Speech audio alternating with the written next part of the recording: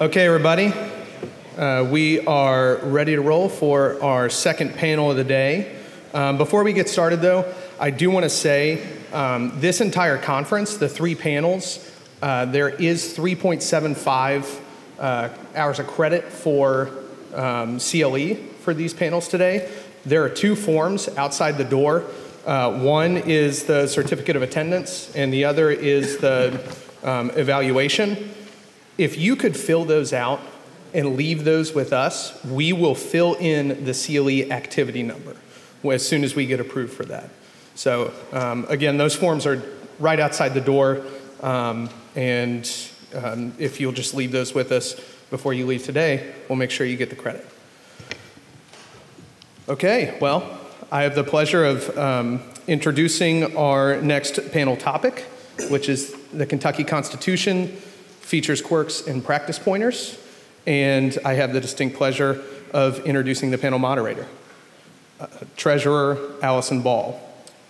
She's the 38th state treasurer of the Commonwealth of Kentucky and the youngest statewide female elected official in the country. A University of Kentucky College of Law graduate, Treasurer Ball practiced bankruptcy law and also spent time as an assistant Floyd County attorney prior to serving as state treasurer. Treasurer Ball is focused on being a watchdog for Kentucky taxpayer dollars spent in Frankfort. Since taking office, she has launched a new transparency website, making it easier for Kentuckians to see how the state government is spending their money. She's launched a savings and investment program for Kentuckians with disabilities called Stable Kentucky, and she's created a financial empowerment coalition and database focused on improving the financial literacy of Kentuckians. Treasurer Ball is married to Taylor County, Kentucky native Asa James Swan. The couple has one son, Levi, whose birth in 2018 made Treasurer Ball the first Kentucky constitutional officer to give birth while in office. Please join me in welcoming Treasurer Ball. Great. Thank you, Jeff. What you probably didn't, hopefully, is this mic working? We got it? We good? It may not be. Much better. Okay, great. And I don't have to yell as much.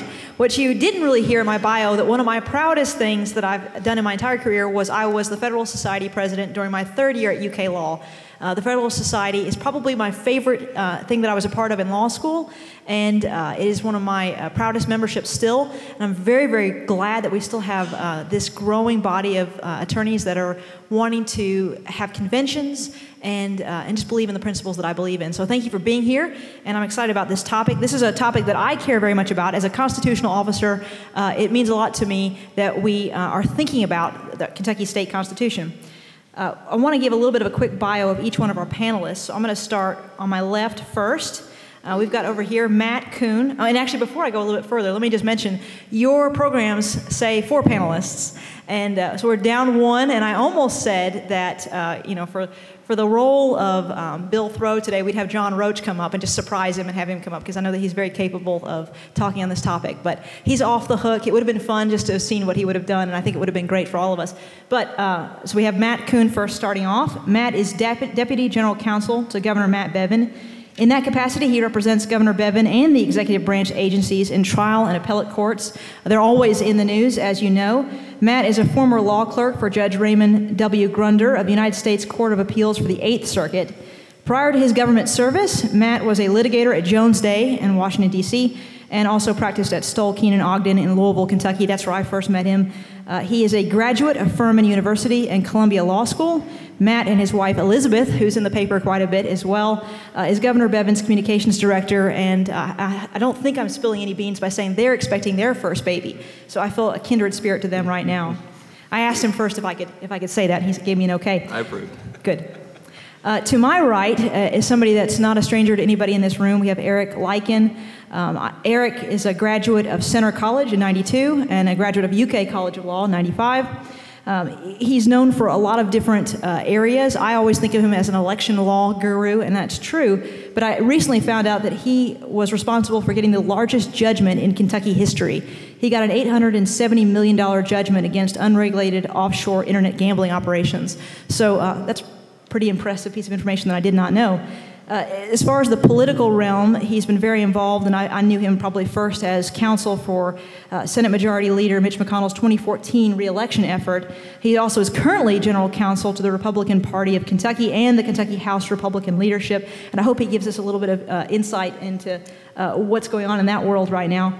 He's also advised gubernatorial campaigns in Kentucky, Ohio, and several other states, as well as been an advisor to legislative caucuses across the country, including Kentucky, Ohio, Pennsylvania, and West Virginia.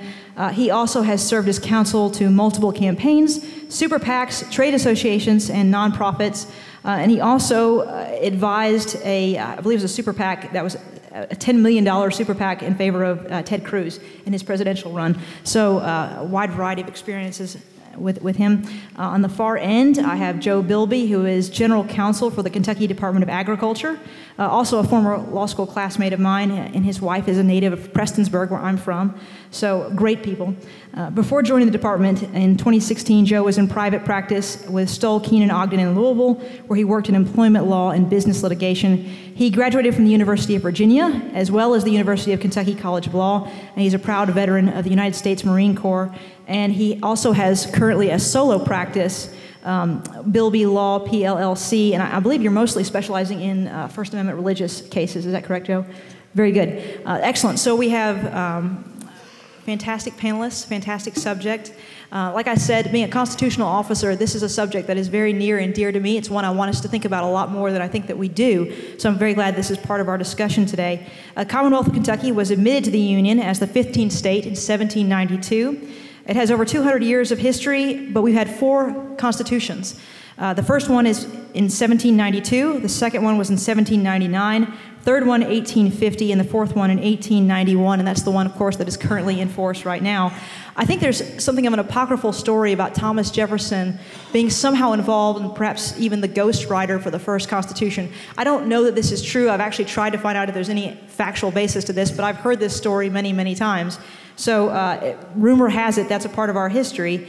And something that is always said whenever you talk about the Kentucky State Constitution is that we have one of the strongest separation of powers in the country, if not the strongest. So with that, I do want to open it up to our first panelists. If you would just give us some opening remarks. Sure. Well, thanks for the invitation, and it's very good to be here. I helped plan this event last year, and I know what a heavy lift it is to do that, so thanks to the folks who planned it. But this is really something that distinguishes Kentucky. The fact that we can fill this chamber in our first year and now in our second year is a big deal for us. You know, Kentucky is a part of the rule of law conversations. We saw the leader talking about that, and this is a very important piece of that. In representing the governor, our office uses Kentucky's governing charter quite literally every day. It has over 200 provisions. You would be shocked how many things it provides guidance on or just resolves questions about. Just recently, we were looking at what's required when a pardon issues. Well, Section 77 actually gives us specific direction about some writing that is required when that issues. And so we deal with that every day. And at the outset, I wanted to, as someone who litigates the Constitution a lot, I wanted to give you kind of the toolbox for a state practitioner to litigate state constitutional law. The first thing, obviously, is the Constitution. We've got over 200 provisions. We are in the 1890, 1891 version of it. We've amended it since that time. So the first thing you're going to rely on is the text. You're going to rely on cases. But the third thing that I really want to point out to all of us is that we have a very rich constitutional debates in Kentucky that were recorded in 1890 and 91 that have been transcribed.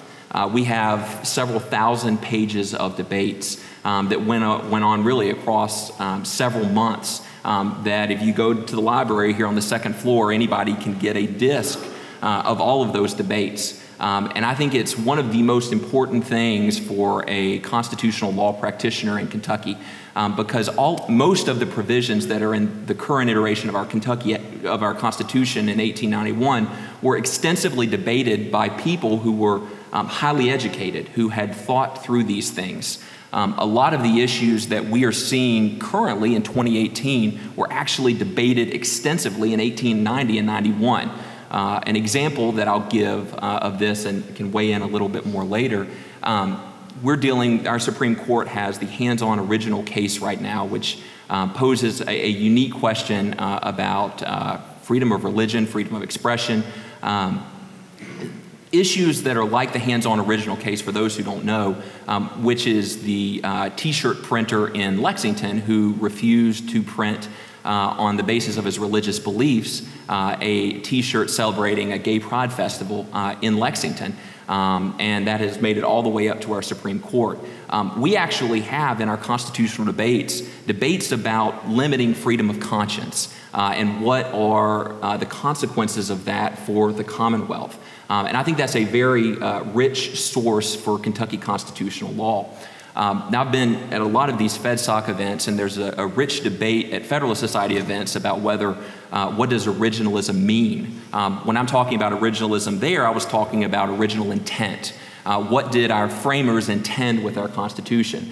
There's a rich debate about original public meaning versus original intent. But our Supreme Court has told us that original intent matters a whole heck of a lot in what we do as practitioners under the Kentucky Constitution. So I'd encourage all of you that are litigating constitutional cases to go look at the debates. They are now text searchable. That's a new thing, so you can click through them really easily. In closing, before I move on, I want to give you the 2 points that I'd really like to make to you today in thinking about the Constitution of Kentucky. Is that we have some really important protections of rights and liberties in our Constitution that are greatly underutilized. I think in our current climate, the federal Constitution and the United States Supreme Court takes up most of the oxygen in all debates and litigation about protections of rights and liberty. I think that is just a function of the world we live in, but it doesn't have to be that way. Hopefully the panel can talk today about some of the unbelievable protections of liberty that our founders put in 130 years ago.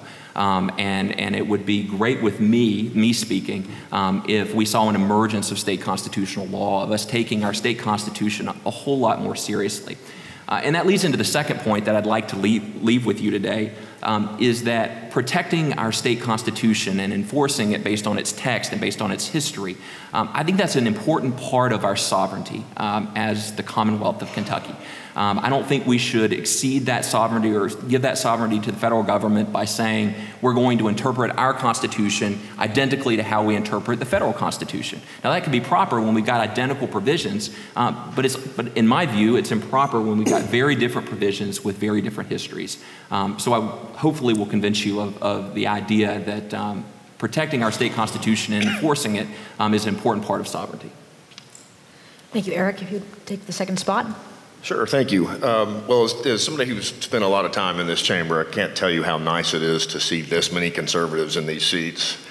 Hopefully, after next Tuesday, we can make some of that permanent. But so I, like a lot of you, probably have not spent a lot of time, at least until this last year, thinking about the Kentucky Constitution. But I got a ringside seat to some of the best brawls. I was asked, I think I got the call on December 23rd from Speaker Pro Tem Osborne to come up and represent leadership during the legislative session. And we were about a week away at that point. And I said, well, Speaker, I appreciate that, but just so you know, I have a job. And I have a law practice, and I'm kind of busy with that. And he said, well, that's really interesting. We'll talk about that next Tuesday when you're here in the chamber. So sitting back in that little black chair under the video screen, and we had, if you were following the session, all had a little bit of excitement that first day or two. The parliamentarian happened to be out sick that day. So the Speaker of the House, the current Speaker of the House at the time, resigned on the floor, submitted his resignation, subject to being accepted by the chamber. So everybody turns and looks at me, and they hand me a Bible-sized tome. It's called the Mason's Manual of Legislative Procedure. I'd never seen or heard of this book. It's kind of like the Robert's Rules of Order, and how many of us really know Robert's Rules, but I had never heard of Mason's Manual.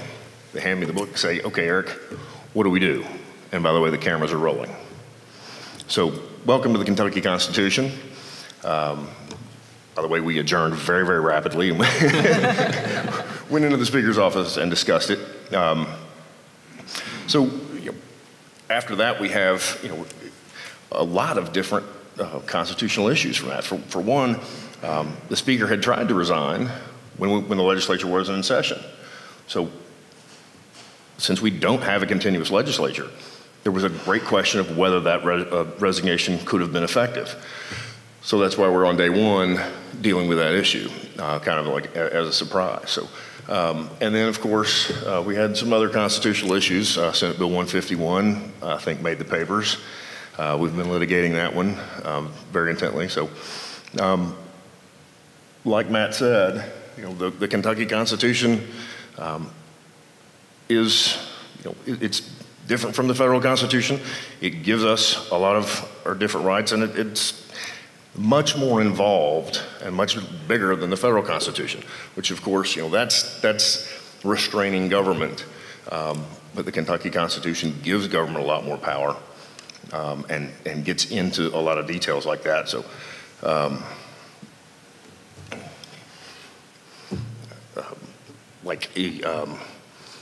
one topic I want to talk about, Allison was talking about elections.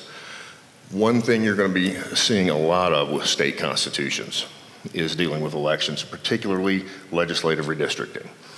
Because we've been successful at the federal level of appointing judges who interpret the Constitution as it's written and not with their own prejudices, now the other side is starting to turn to state courts and their Supreme Courts. You saw this in Pennsylvania. For the first time, partisan redistricting. It's fine under the federal Constitution, but under the Pennsylvania state Constitution, they ruled that that's unconstitutional. That's probably going to determine Congress. So as we move on with our panel and talk about the state Constitution, think about those kinds of issues. And Joe.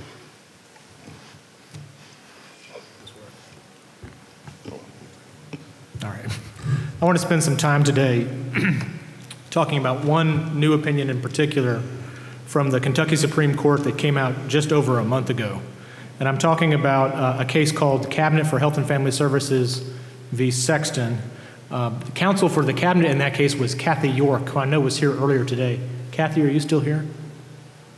There she is. Well, congratulations on a great win. I'm going to spend a lot of time talking about you and your work today. The Sexton case holds for the very first time that the jurisdiction of Kentucky's Court of Justice is restricted to cases where the plaintiff can meet three essential standing principles: the need for a judicially cognizable injury, the need for a causation link between that injury and some action of the defendant, and the ability of the court to redress that injury in particular. And these three principles are familiar to many of us in this room from the U.S. Supreme Court's opinion in Lujan v. Defenders of Wildlife in 1992 and other more recent federal court cases. But the Sexton case, decided just last month, is the first time that those three requirements have been acknowledged and recognized as constitutional standing requirements in Kentucky's state courts. Sexton's important because it took up and transformed what had been a judicially created standing policy, first announced by the old Court of Appeals in 1957, which basically says that a plaintiff lacks standing where the injury he suffered was no greater than that of any other citizen. So until Sexton, Kentucky's courts did have a prohibition against generalized grievances, at least to some extent, but that prohibition was not grounded in the text of the Kentucky Constitution. What's new about Sexton is that the Supreme Court has taken what was that judicially created standing policy and now transformed it into a constitutional requirement for a showing of injury, causation, and redressability. And I think that because of that, the Sexton case is setting up a collision course between very long-standing lines of Kentucky cases, two lines in particular, that have been elaborated separately over the past century. As I'll try to explain today, these two lines of cases point in contradictory directions on the question of whether a Kentucky taxpayer can have standing to sue an agency of the Commonwealth. Before I get into that, though, I want to spend a few minutes talking about the particulars of the Sexton case. Now, most of what I'm talking about today has to do with taxpayer plaintiff cases, but the Sexton case was not a taxpayer plaintiff case. Ms. Letty Sexton was a patient who was admitted to the Appalachian Regional Hospital's facility in Harlan with complaints of chest pains. Her initial 23-hour observation stay was pre-approved by a managed care organization that had contracted with the cabinet to provide reimbursement for certain services provided to Medicaid beneficiaries like Ms. Sexton. But her hospitalization went beyond those 23 hours and eventually totaled 38 hours of care. So when the hospital requested payment for those additional 15 hours, the MCO denied reimbursement. Next, the hospital, ostensibly acting on behalf of Ms. Sexton, requested an administrative hearing to challenge the MCO's denial of payment. Apparently, the statutes and regulations that were in place at that time made it difficult, if not impossible, for the hospital to bring that challenge in its own name. So Letty Sexton was the nominal claimant and later the nominal plaintiff in the circuit court action, even though she really had no personal stake in the reimbursement dispute between the hospital and the MCO. At the administrative hearing level, the claim was rejected because Letty herself had no standing. So the next step was to file a 13B petition for judicial review in the Harlan Circuit Court. The circuit judge denied the motion to dismiss that had been filed by the cabinet and the MCO on several different grounds. One of the Rule 12 motions that the circuit court rejected was the cabinet's claim of sovereign immunity. And as many of you know, sovereign immunity is one of the very few issues in Kentucky's court system that can warrant an interlocutory appeal. So the case, actually there were several cases filed at the same time, all went up to the Court of Appeals on that issue. The Court of Appeals ruled that the cabinet's sovereign immunity argument failed because the General Assembly had already waived immunity in cases like this one. And the court then went on to make some additional rulings on questions of venue and other matters that are not pertinent to my discussion today. Next, the Supreme Court took the case on discretionary review. In the Supreme Court, Chief Justice Minton wrote for a 6-justice majority that the court could not reach the immunity issue without first satisfying itself that the plaintiff had the requisite standing to sue. And he said that courts have a continuing duty to do this, either by the motion of a party or on the court's own motion, because issues of constitutional standing are not subject to waiver. Ultimately, the Supreme Court never did reach the merits of the immunity issue because it determined that Letty Sexton, the nominal plaintiff who was really a stand-in for the hospital's claims against that MCO, had no personal stake in the controversy. She had no judicially cognizable entry because she did not stand to gain financially from a ruling in the hospital's favor. Whatever financial benefit would come from the litigation would go to the hospital, not to her. As such, Ms. Sexton had no more of a stake in the controversy than does any member of the public who generally thinks that an MCO ought to pay the bills that a hospital submits for Medicaid services. Because she had no standing to sue, her case had to be dismissed. So in the Sexton opinion, the court formally adopts the U.S. Supreme Court's standing case from the Lujan case back in 1992. And that again is the constitutional requirement that a plaintiff must be able to show, first, that he or she sustained a judicially cognizable injury, second, that the injury was caused by something that the defendant did, and third, that the injury is one that the court has some ability to redress. And if you think back to that 1992 decision, it was grounded in a reading of the constitutional text of Article 3, which says that federal courts shall have jurisdiction only over cases and controversies. The cases and controversies language is the textual foundation for Article 3 standing requirements. And those standing requirements serve as an important restriction that prevents federal district courts from hearing disputes brought by plaintiffs who lack a personal stake in the outcome.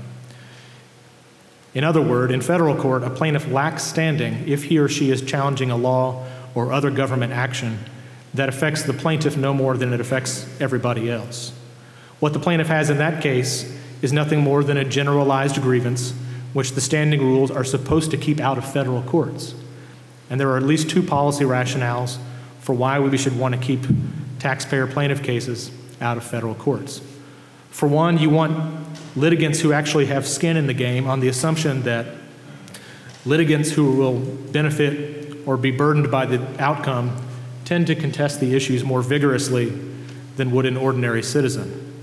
And then more broadly, you want to prevent courts from inserting themselves into public policy disputes that really ought to be decided by political branches of government, not by judges. Now, the Kentucky Supreme Court's decision to adopt the Lujan test was not an automatic choice, and I say that for three reasons. First, the courts of limited jurisdictions, like you see in the federal district courts, are not courts of general jurisdiction. By contrast, circuit courts are vested to hear all cases and controversies not vested in some other court. As such, you might expect that the circuit courts in the state court would use looser standing rules than you see in the federal courts. And in fact, state courts in many other states do use looser standing rules. For instance, state courts in other states only require a plaintiff to show that he or she has some substantial interest in the subject matter of the litigation. And some states go further by saying that every citizen of the state has a right to insist on the proper application of the laws of the state, such that every citizen has the standing to sue when he or she believes that the laws are not being properly applied. The second reason I think why the Kentucky Supreme Court's adoption of the Lujan test was something more significant than a no-brainer is that Kentucky does have a long line of cases, some of them more than a century old, that say that a taxpayer of a city or a county or of the Commonwealth at large can have standing to sue the government under some circumstances. I'll touch on that in a minute. The third reason why it was not obvious that the Kentucky Supreme Court would adopt the Lujan test is that the Kentucky Constitution doesn't say anything about courts having power to decide only cases or controversies. The phrase cases or controversies does not appear anywhere in our state constitution. What the Constitution does have is Section 112, which defines the jurisdiction of the circuit courts. Section 112 sub 5 states, circuit courts shall have jurisdiction over all justiciable causes not vested in some other court. The key word there is justiciable. Chief Justice Minton's opinion makes the point that a case simply cannot be justiciable unless the plaintiff has an injury that was caused by something the defendant did and that is of the sort that a court is capable of redressing. Chief Justice Minton pointed out that the word justiciable did not appear in the Kentucky Constitution when it was first adopted in 1891. That word was first inserted into Section 112 as a part of the 1974 constitutional amendments that revamped our entire court of justice. And that historical event, that 1974 event, could be the key, I think, for anticipating how the court might resolve the collision that I think is coming. And here's where that collision comes in. Kentucky does have this long-standing line of cases that hold that in just the right circumstances, a citizen can have standing to sue the government, and that the financial injury to his or her pocketbook as a taxpayer can form the basis for that citizen's standing to sue. Most of those cases arose with factual circumstances where the plaintiff was either challenging the collection of public funds through a system of taxation or challenging the way that those funds were spent by state agencies. Typically, those cases, especially the very old ones, were brought in the form of a mandamus action, where you had a citizen asking a judge to order an executive branch official to do something that the statute or the Constitution required him to do. And those cases do date back to the first decades of the 20th century, but you do see them recur all the way through the end of the 20th century. I apologize. The appellate courts have not broken much new ground in this area over the last 20 years, but occasionally, even today, you will still see those old cases touched on in passing. Now, when you think about that old line of taxpayer cases and what they mean, it's very difficult for me to reconcile them with this other 60-year-old idea, which is now enshrined as a constitutional principle thanks to the Sexton decision, that a member of the public generally cannot come into court where his or her injury is nothing more than a harm or a grievance that is shared with the public in general. Now, the court in deciding Sexton did not have to confront this tension because Letty Sexton's complaint did not predicate her standing on some financial injury that she suffered by virtue of her status as a taxpayer. You'll remember that Ms. Sexton's claimed injury was derived from her status as a patient who received care from the hospital that was in reality the real party in interest. So the tension between these two lines of cases will have to be resolved in some future case. And my best guess for how the court can resolve it goes back to that specific historic event noted in the Sexton opinion, the insertion in 1974 of the word justiciable into the constitutional provision that defines the parameters of circuit court jurisdiction. That event could provide a sound rationale for holding that this older line of cases is no longer good law. And if that's where the court goes, that outcome, in tandem with the one that Kathy York already achieved with the Sexton decision, would mark a significant and lasting improvement to our Commonwealth's system of justice. So with that, I'll stop and pass it back to you. Thank you. I'm going to open this up in just a little bit for questions, but I have some questions that I want to ask to get started. And I just want to say to all the panelists, I know all of you have official roles that potentially could make it a conflict for you to answer because of your official role or pending litigation. So if there's something that I ask you and you feel like you're not comfortable answering, that's fine. If you just say, I'll pass on this one, I want you to make sure that you feel comfortable in doing that. It's perfectly fine to do so. First question, I think I'm going to open this up to anyone. In an interview with Egyptian TV in 2012, when discussing modern post-revolutionary constitutional models, Justice Ginsburg infamously said, "I would not look to the U.S. Constitution if I were drafting a constitution in the year 2012. I might look at the Constitution of South Africa." And just to let everyone in the audience know, the Constitution of South Africa contains 244 sections and 8 schedules, including schedules, the versions you can download them from the South African Department of Justice is 180 pages long. So this is a very, very large document. By comparison, the Kentucky Constitution is 263 sections, and it's available on LRC, and it's about 40 pages of small type lettering. So there's a big contrast between the two. So for open this up to the whole panel, Matt, let's start off with you. Do you find in the context of state governments that the more lengthy, in-depth model of the Kentucky State Constitution is a strength or a weakness compared to the U.S. Constitution? I think it's both a strength and a weakness for us. You're a lawyer. A couple of data points that I think about in this. Something that a liberal lion of the left, Justice Brennan, and a liberal lion or conservative lion of the right, Justice Scalia, agreed on was the importance that state constitutions play in federalism. Right? Federalism is the idea that part of it, at least, is that the states are the laboratories for experimentation, right? Judge Sutton on the Sixth Circuit has written a great book. I think we've got a copy of it up here, 51 Imperfect Solutions, that really talks about this idea that we want states to try things in their constitutions. We want them to test the limits. We want them to see if it works for the 4.5 or so million people in Kentucky, to see if it could work on a national scale. So I think it's actually good that we've got a lot of specific direction in our Constitution. We can change it a lot easier than the federal Constitution can be changed. We can try things. I think this is just an important part of our state sovereignty. We're going to have something, depending on a court, well, it's going to be on the ballot anyway, but depending on a court ruling, we're going to have a constitutional issue that Eric worked with the legislature on that's going to be in front of the voters in a week or so, with Marcy's law, depending on a court challenge.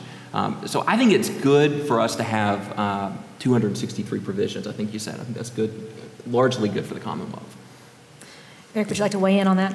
Well, I think, yeah, you have to obviously look at what the two documents are set up to do. Is, the sovereignty comes from the state level, so there are a lot more topics that the state, local government, all those kind of topics that the state constitution has to cover. Whereas the federal constitution is a restraining document to giving the federal government very limited and enumerated power. So it makes a lot of sense that state constitutions would be larger and cover a lot more topics and rights. Yeah, I don't have much to add other than I read somewhere not long ago that if you look back at those constitutional debates in the 1890s, one of the major topics of discussion was how to curb the power of the legislative branch in particular. And I think that part of the reform impulse that led to the calling of that Constitution was a view among many in the public that the legislature had been held captive or captured by railroad and other big corporate interests. And so they wrote a document that was meant to tie the hands of the legislature in very specific ways to prevent the recurrence of perceived abuses in the legislative branch. And as a result, Kentucky has a constitution that in its function has been always dominated by the executive branch. Even though the lawmaking power clearly resides in the legislative branch, we've always had a system of what we call strong governors in this state. So I think that it's important to think about the 1891 Constitution in the context of the time when it was created. And then you look at the federal Constitution, there were very different circumstances, very different challenges, and very different political trade-offs that had to be made to generate that document. So I, for one, think that a very detailed state constitution is a good thing. It is easier to change than the federal Constitution. I think we have a track record of amending our state constitution, 2 or 3 times a decade over the course of my lifetime, and I think that's a perfectly appropriate way to do that. Thank you, Joe. I think I'm going to start off with you on this one. Turning again briefly to Justice Ginsburg's statement, many people are attracted to the South African model due to the fact that it's a grant of positive rights to the people. For example, Section 12(2)(a) provides that the right to make decisions concerning reproduction are spelled out. Section 15 sets out a specific provision allowing for religious observances at state functions, so long as they meet a general criteria for voluntary attendance and being conducted on an equitable basis. So you've got very, very specific positive rights laid out. The Federalists, and it's always good to quote the Federalists when you're at a Federalist Society event, Federalist 84, Alexander Hamilton famously argued that the Bill of Rights, in the sense and to the extent to which they are contended for, are not only unnecessary in the proposed Constitution, but would even be dangerous. For why declare that things shall not be done which there is no power to do? Why, for instance, should it be said that the liberty of the press shall not be restrained when no power is given by which restrictions may be imposed? I will not contend that such a provision would confer a regulating power, but it is evident that it would furnish, to men disposed to usurp, a plausible pretense for claiming that power. They might urge with a semblance of reason that the Constitution ought not to be charged with the absurdity of providing against the abuse of an authority which was not given. So given the expansion of governmental power through judicial decisions and general governmental overreach, is there more of a place for state constitutions to provide positive rights? In other words, would Hamilton say the same thing today? I have no idea what Hamilton would say about our state constitution. But I think it is a good thing that our state constitution does have positive rights enumerated and liberty guarantees that are more expansive than the ones in the federal constitution. I know in that hands-on originals case that Matt touched on earlier, the governor wrote a really fantastic amicus brief that traced out a lot of the rights interest that the 1891 Constitution was trying to protect, and it goes well beyond what we understand are the rights guaranteed by our federal religion clauses. There's also, what immediately comes to mind is Section 183 of the state constitution, which guarantees an efficient system of common schools, which was the predicate for the decision by the Kentucky Supreme Court in the late 80s, Rose versus Counsel for Better Education, that the legislature had failed in its duty to provide an efficient system of public schools. I think that's a wonderful thing and a healthy thing. That our state constitution requires and limits what our legislature and executive branches can do to a much greater extent than would be possible under the federal constitutional regime. Since we've just mentioned hands-on, Matt, would you like to comment on that at all? Sure, I think that fits in pretty naturally. I talked in my introduction about sort of protections of liberty that exist in our Constitution. And the hands-on case really brought that issue to the forefront. I want to read, it's just one sentence, Section 5 of our Kentucky Constitution. While I'm reading this, I want you to think in your head and compare it to the First Amendment and ask yourself which of the two you think is more protective of religious liberties. So Section 5 of our Constitution says, and I'm quoting, "No human authority shall, in any case whatever, control or interfere with the rights of conscience." So we've got that and compared to the First Amendment, which says Congress shall make no law respecting an establishment of religion or prohibiting the free exercise thereof. So this hands-on case poses a really important question. It could, depending on how the Supreme Court rules, under our state constitution, which is, does Section 5 of our Constitution provide more liberty protection than does the First Amendment? I can tell you right now that the current law in Kentucky on that issue is the Gingrich case from 2012. Gingrich dealt with Amish buggies and whether it violated Section 5 to require Amish buggies to put the little triangular emblem on the back of it when they're riding on the road. And the Amish testified, and again it was undisputed in the Gingrich case, that putting those little triangles on their buggies was a violation of their sincerely held religious beliefs. No one disputed that. So it got to our Supreme Court in 2012, and they split 4-3 on the issue. And the majority opinion said, wow, the First Amendment gives a really expansive protection of religious freedom. And they said it's quote unquote linguistically impossible to be any broader. So that we had 4 justices say that. But then we had 3 justices. Justice Venters was one of them. And he really looked at, and this is the point that I was making earlier, he said that cases interpreting the federal Constitution do not control the meaning of the Kentucky Constitution, nor do they define the protections of liberty contained therein. Justice Venters was very much concerned with sovereignty, that we had used different words or expansive words. It's not protecting free exercise of religion, it's protecting the rights of conscience. So we've got arguably a much broader protection. Justices Scott and Hughes dissented, and they made that very point. They said, presumably the framers of Kentucky's Constitution used more inclusive language, protection of rights of conscience, with the intent it would offer greater protection than the federal Constitution. So that's 2012. Less than a year later, we had our state RFRA statute that was passed here in Kentucky as a direct reaction to the Gingrich decision. And it was passed over the governor's veto and was very much tied to this. And we've never had, since, I guess, 2013, that state RFRA statute has never been interpreted. Hands-on originals gives us a case, or gives the Supreme Court a chance to interpret that. But for the governor's amicus brief that we filed in the case, one of the things that developed through this was we looked at a lot of the debates between the founders about why do we have these expansive protections of rights of conscience in our Constitution. And it actually dates to our first Constitution from the 1790s, and the language of Section 5 has stayed in our Constitution pretty much without change. But interestingly, one of the things we put in our briefs was that in 1890, there was a serious effort made to water down the protection in Kentucky of rights of conscience. Several of our framers considered adding the following language to qualify the rights of conscience. They said that the legislature can limit rights of conscience to justify practices or to ban or regulate practices, quote, inconsistent with the good order, peace, or safety of the state. So what our framers debated was whether or not you can limit rights of conscience based on, what the legislature thinks should be orthodox for the rest of us. That's a debate that we're having in 2018. It's fascinating to go back and read. They're talking in different times, using in different language, but they're grappling with the same issues that we're grappling with here.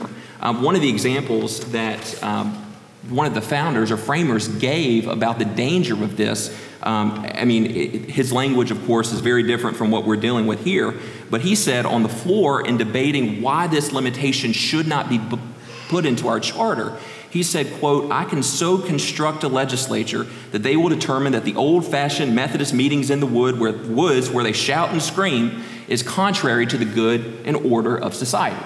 This is 1890. They're having the same types of debates that we're having about tolerance, about letting people exercise their freedom of conscience. So from our perspective with this amicus brief, we view the hands-on case poses the same First Amendment case that existed in the Masterpiece Cake Shop decision from last term.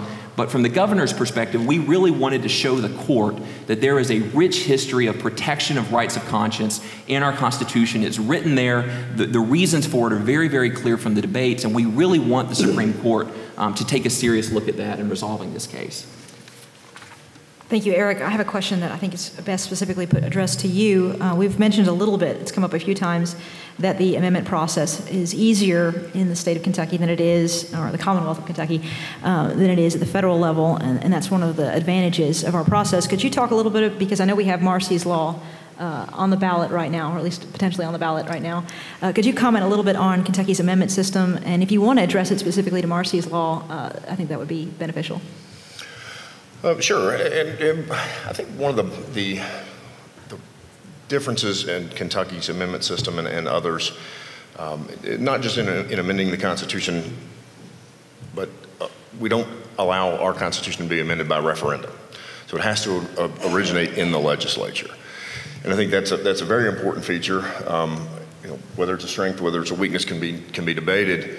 But you're seeing in other states a lot of really poorly thought out referenda. I mean, California, what it's done to itself is legend. Don't need to get any farther than that. In Ohio, there's a perhaps well-intentioned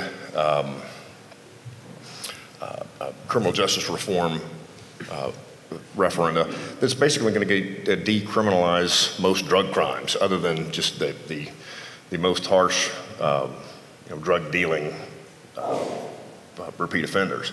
So we in Kentucky, it originates with the legislature, so you have that buffer. It's well thought out.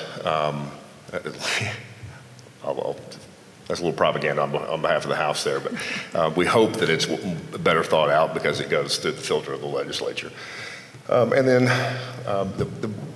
the problem with it is the non-specificity. So you're trying to do complex constitutional amendments like a Marcy's Law, but fit it on the ballot in very, very small language. And that's generally almost always going to get litigation. And it can be confusing. What has the legislature approved? What are the voters actually voting on? And then what's going to be the text of that constitutional amendment?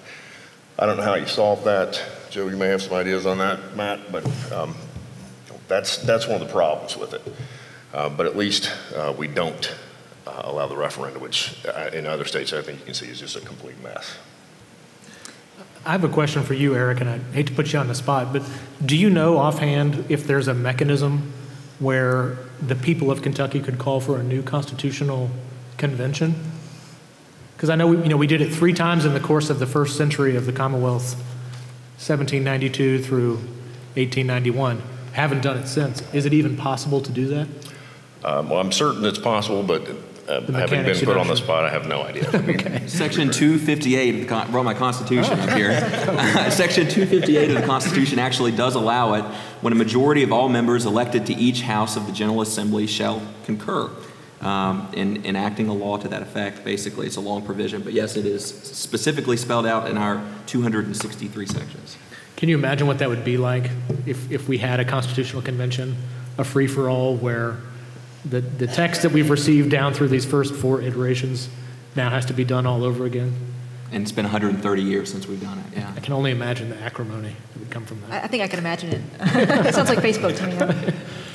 I'd like to open this up now, if I could, from the floor. I think we have a mic. Is that the one that we're using? Does anyone know? Is that a live mic? We have a live mic? Okay, great. We have a live mic over here. Jeff is going to be walking the live mic around. So we could have a question from the floor. We're ready for that.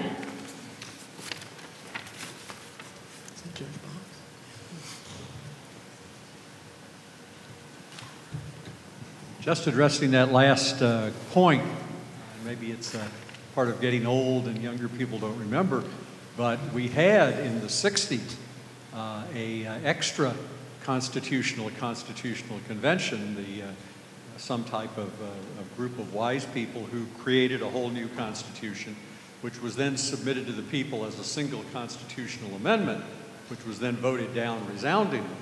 But there are ways to do exactly the same thing, and just as with the federal constitution, there are people who think it's a good idea and it's a bad idea. I mean, when you say, imagine what a free-for-all it might be, well, in Philadelphia, we had quite a free-for-all. It turned out for the better, at least according to some people, including me. But I wouldn't dismiss the idea. It does better for current lawyers if you can look at all 258 articles. But for the future, who knows? But it can be done. It was tried in the past and voted down, but it could be tried again in the future, I think. Judge, do you recall what the primary argument was for those who said, we really need to vote this one down? Well, it did a lot of new and funny things. It's always easy to vote no. As with most new things, it was resoundingly opposed out in counties, but it was defeated, I believe. You're taking me back 55 years, I think. But I believe it was defeated in every county, but it might have been defeated narrowly in Louisville and 10-1 in Westminster. But yeah, it was modern. I think it perhaps undermines some of the counties. There are a lot of people who think 120 counties is a bad idea. People in 120 counties don't think it's such a bad idea. But as with all new things, and again, going back to Philadelphia, it was a near-run thing. So again, I'm not saying good or bad. I'm just saying that it seemed a little dismissive. What a ridiculous idea.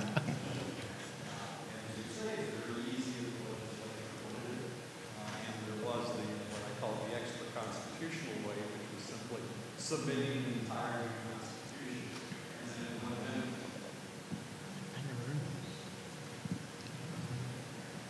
Very good. Jeff, there's a question over here.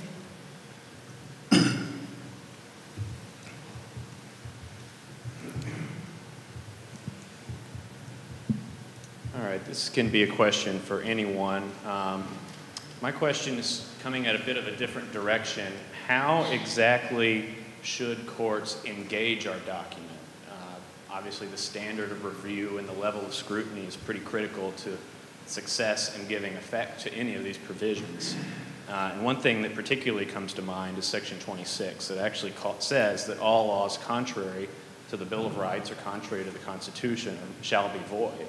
So just how does that impact a court reviewing a lot of these, I guess, more interesting provisions beyond the federal model, particularly in light of Kentucky courts seeming to follow similar tiers of scrutiny that federal courts invoke as well? I can answer that. We've had two arguments in the Supreme Court in the last couple of months about the tiers of scrutiny, and that's an instance where Kentucky has we have equal protection guarantees, but they're differently worded than those in the federal charter.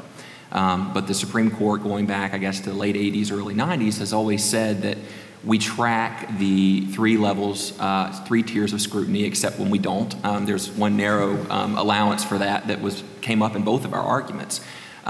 So that's an instance that I think it is incumbent upon the court I think there's always a temptation, because the federal courts have already done the work on tiers of scrutiny, right? I think there's a temptation to just copy what they've done and continue applying it. Maybe there's good reason to do that.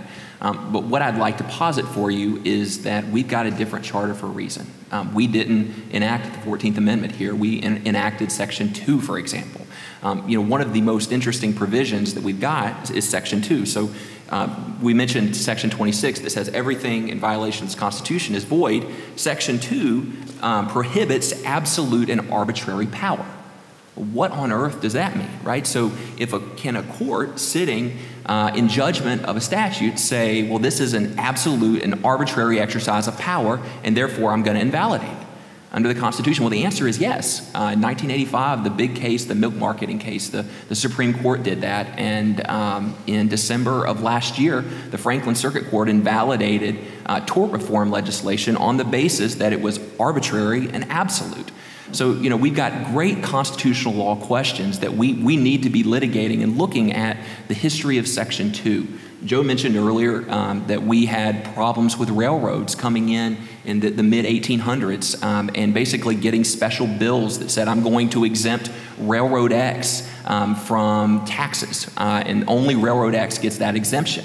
Well, our framers responded to that with Sections 59 and 60, which prohibit local and special acts. So you can't give someone a special benefit that you don't give to people statewide. I think these are really important provisions. Other states have special legislation prohibitions, but these are really important provisions that I think reflect our history. And I think it's not unfortunate, but I wish that our court was not so willing to just do whatever the federal courts have done on these things and take a fresh look at it, because our text and our history and just who we are as a Commonwealth, I think, deserves it. That raises a really good point. One of my questions that I'd written down that I hadn't asked you was, were there any specific provisions that are underutilized? And so you've actually just mentioned some. Would anyone else like to weigh in on that? Are you aware of any provisions that you feel like are being underutilized right now? I can think of one offhand.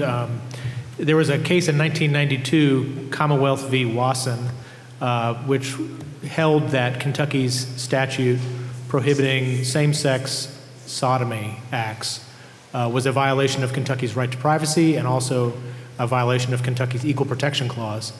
And that opinion is brilliantly written. It's written by Justice Charles Liebson, who was from Louisville. Very learned, scholarly opinion. Looks at a lot of the debates that Matt's already been talking about from the 1890s. I'd recommend it to anyone. It's well worth a read, and it anticipated by more than 10 years the conclusion that the Supreme Court of the United States came around to in 2003 with Lawrence v. Texas, in holding that such a state law is unconstitutional. Brilliantly written, and I think that that principle, which is that Kentuckians have a right to privacy and equal protection guarantees far greater than those in the federal Constitution, could provide very fertile ground for rights litigation in the future. It's been elaborated on in some cases, but not as many as you might expect over the course of 26 years. I wonder, in some future case, if there was ever a state constitutional challenge to an effort to restrict a woman's right to access abortion services, whether that Wasson case would have something to say about it. I think it'd be a fascinating provision of constitutional law that really needs a lot more consideration than it's gotten. Thank you, Eric. Is there anything you'd like to add to that? Great. I think I want to answer or open it up to the floor again. We've got the mic somewhere. Here you go.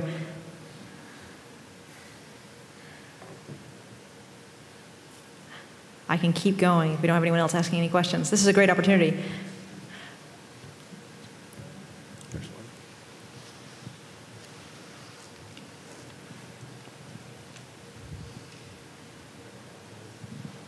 I'm curious because we have 3 representatives of different constitutionally elected offices here. If you all could speak to the pros and cons of that system and how we have 5 or 6 different officers who are elected and those offices are constitutional within the executive branch, and how that, what's good about that, what's bad about that. Allison, I think you get first dibs on that. Yeah. Actually, Joe, this would be a great one for you to start off with. Well, I do think it's an interesting historical circumstance that executive power is dispersed among the governor, our attorney general, commissioner of agriculture, treasurer, auditor of public accounts. Who am I missing? Secretary of State. And the Secretary of State, that's right. And I think that the Supreme Court has said in some cases in the early 1980s that their best understanding of why the Constitution would do that was to achieve a dispersal of power, to prevent all of the executive power from being held in the hands of one executive officer. But in that same opinion, it makes clear that these other constitutional offices only have such powers as are granted to them by the General Assembly. So the case that I remember most clearly is one where I believe the governor tried by executive order to reorganize the Department of Agriculture such that the then Commissioner of Agriculture, Alben Barkley II, essentially wouldn't have a job to do. He'd still have an office but no job. And the holding of that decision was the legislature could do that if it wanted to. It could take your powers away as Commissioner of Agriculture, but the governor can't do it by an executive order under these circumstances. So it's kind of an open question as to what it is that the framers were trying to accomplish by having these different offices. But I think it's good to have interplay and occasionally conflict between them to make sure that that executive power is wielded responsibly. Well, I'm not sure that the legislature would agree with you, Joe, but it does, obviously lead to a lot of internal conflict. It makes governing difficult, and the legislature has taken steps to modify some of that. In fact, there was a bill, I believe it was a 2017 session, to strip most of the powers away from the current Attorney General. So Brett, that's a great question. You see it play out in the press. It causes a lot of conflict. Sometimes that conflict can be good, as we have our adversarial system of justice, but sometimes it makes it very difficult to govern the state. Matt, would you like to weigh in on that one? Sure. I think this is an issue that is very heavily debated in Kentucky now because of all of the lawsuits between my boss and the Attorney General. I think we've had 6 or 7 just this term alone. This is really an unprecedented level of conflict between constitutional officers over a lot. I mean, it literally spans Kentucky law that we've litigated with the Attorney General about. I'll leave it at that on that issue, because I think that's one that's being seriously thought about in all corners of Kentucky right now. The other piece of this, right, is that one of the things the governor has is that we appoint a lot of board appointees across Kentucky. So a lot of you in this room serve on boards, and the governor, regardless of party, often comes under criticism for appointing people who are politically aligned with him or that sort of thing. And there's been a lot of criticism levied on that topic, and I want to push back just a little bit on that and note that it's actually good that a governor has an appointment power to all of these different various boards across the state, because the governor is accountable to the people.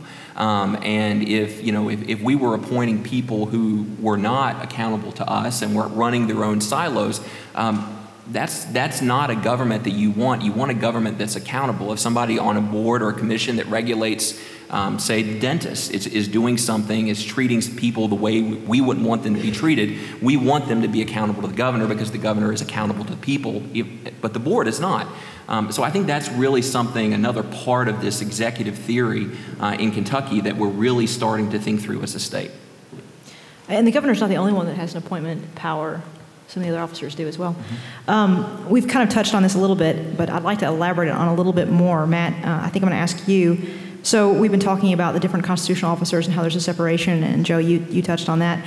There's a debate about a unitary executive. Our Constitution does not provide for a unitary executive, and I know in this room there's probably differences of opinion. Could you talk about the strengths or weaknesses of a unitary executive?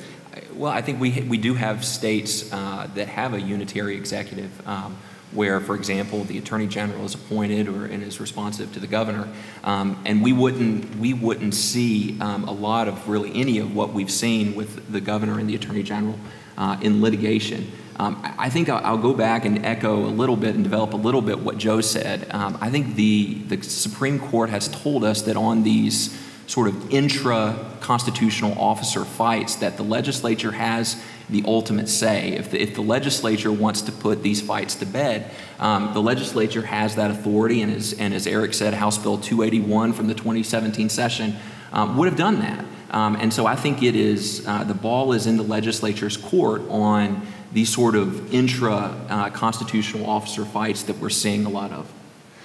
Gentlemen over here, would you like to comment at all about the strengths or weaknesses of a unitary executive? I think Matt covered it beautifully. Okay, all right, very good. I'm going to open it up. We've got a few minutes left. We're running tight on time. I'm going to open it back up to the floor. Oh, man, that's going to be hard. Can you yell? I can.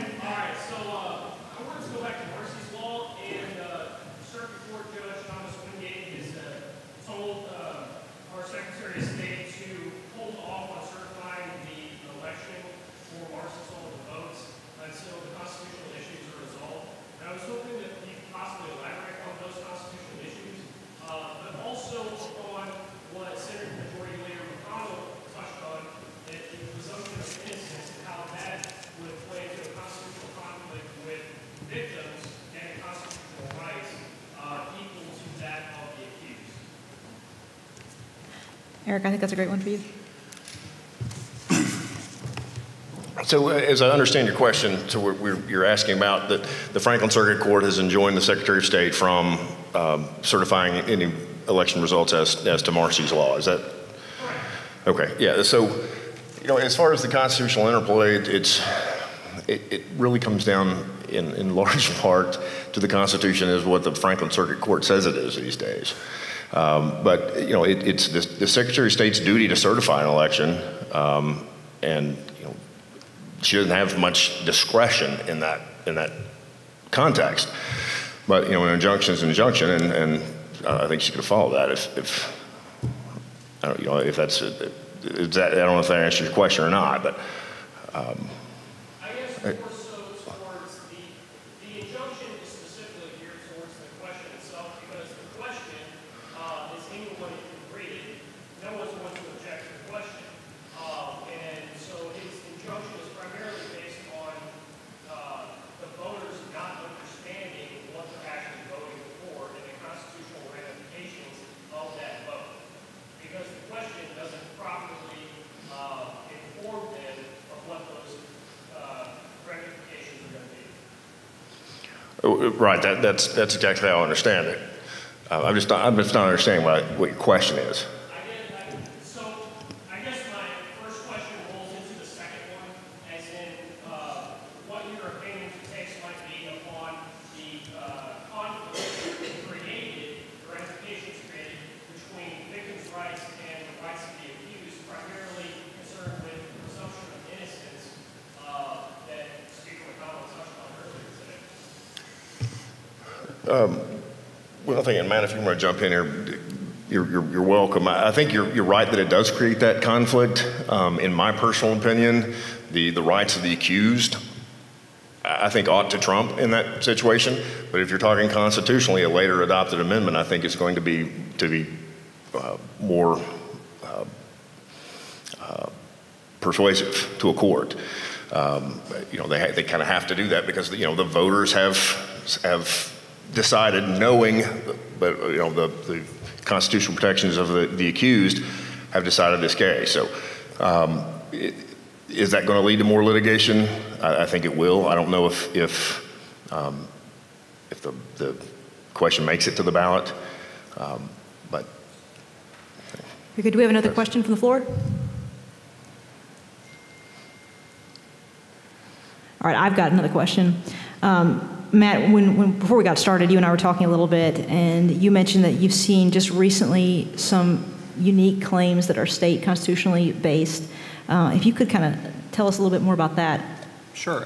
Just expanding on what I said earlier, we're seeing a lot of special legislation challenges that we've got two big ones right now that are pending with the Supreme Court. One is the medical review panel statute. That we're getting a special legislation challenge. We've got one on right to work. The third one that I do want to mention is one of the applications of this is that it limits the ability of the General Assembly to legislate with respect to specific areas of Kentucky. So it prohibits local or special legislation. So arguably, it's been where the Constitution has been interpreted to say that the General Assembly cannot pass a bill that applies only to Louisville or to Jefferson County. That is an issue that we're seeing a lot of. We've got an appeal before the Kentucky Court of Appeals now posing that issue. Under what circumstances can the General Assembly say, I'm going to legislate about Fayette County or Jefferson County? Those are types of claims that, there's not a special legislation provision under the federal Constitution, and we're seeing a lot of special legislation challenges in light of current laws that have been passed. Joe, if you could pick one provision of the Kentucky Constitution to remove or significantly modify, what would it be? Great question. I think it would pertain to the way we choose our appellate judges. I know it's been a topic of a different panel today, so I won't get into it too deeply. I would also like to see a change in the way we elect our trial court judges, but I think that's a statutory fix and not a constitutional. Can I say something about that quickly, about changing? One of the provisions in our Constitution that I think a lot of us, maybe a lot of lawyers would say is an anachronism, is in Section 228. Do Kentucky lawyers remember when you swore the oath as a Kentucky lawyer, right? What did you have to swear to? You had to swear that you never fought a duel or that you'd never been a second for a duel. That actually is written in the Constitution, and there's nothing we can do about that. The Constitution has a provision that says that the governor, if you fought a duel or you seconded a duel, the governor can not pardon you until after 5 years of your conviction. So we've got very specific protections for that in the Constitution. And I think there's a lot of debate that says, hey, that's an anachronism, that, that's from yesteryear.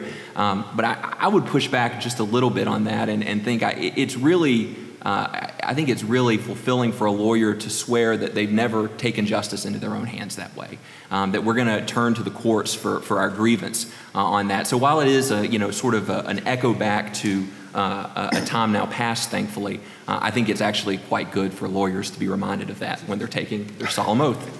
I remember when I was in law school, my first year, one of my law professors had just moved to Kentucky, and her husband was admitted to the Kentucky bar, and she told us how she heard him make that oath, and she started to laugh. And she said she looked around, and nobody was laughing. Everybody was sort of staring at her, and she realized this is very serious, and this is not a funny thing. So I'm inclined to agree with you, Matt.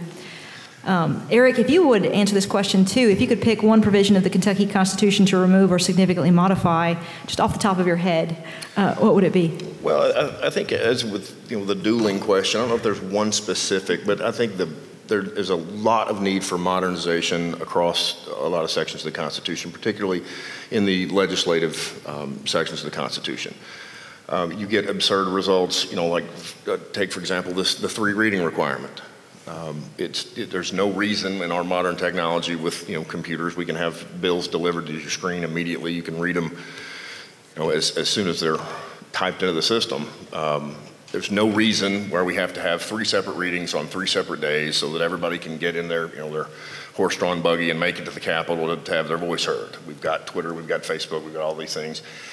And it leads to really absurd results, like Mississippi has a similar provision in their state constitution. So Mississippi has a recording playing of reading the bill, and they have it set super fast so there's no way you can hear it, and the volume's down low.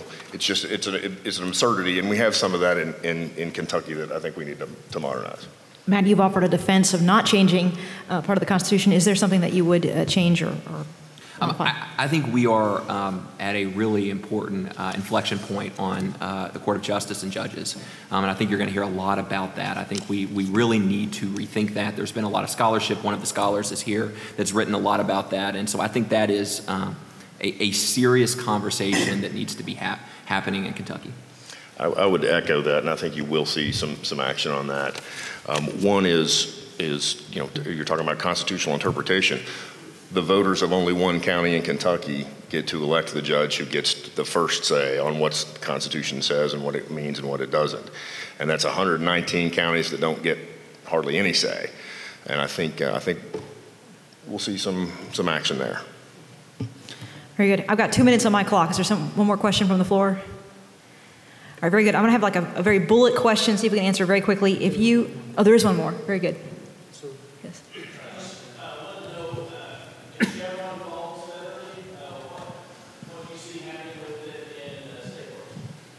Well, that's one that our state courts have more or less wholesale adopted Chevron, and we do have, I guess, some hour deference cases as well.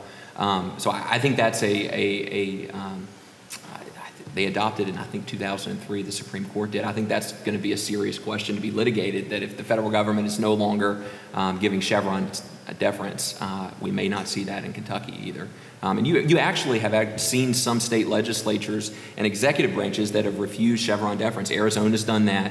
I think there is a lot of conversations happening in Federalist Society events around the country whether state courts should continue to show Chevron deference. I think we'll see that if the federal Chevron deference falls. Joe, a lot of what you do is regulatory. Do you want to comment on that? I think there's good reason to be skeptical of the idea that agencies ought to be deferred to in their interpretation of their regulations.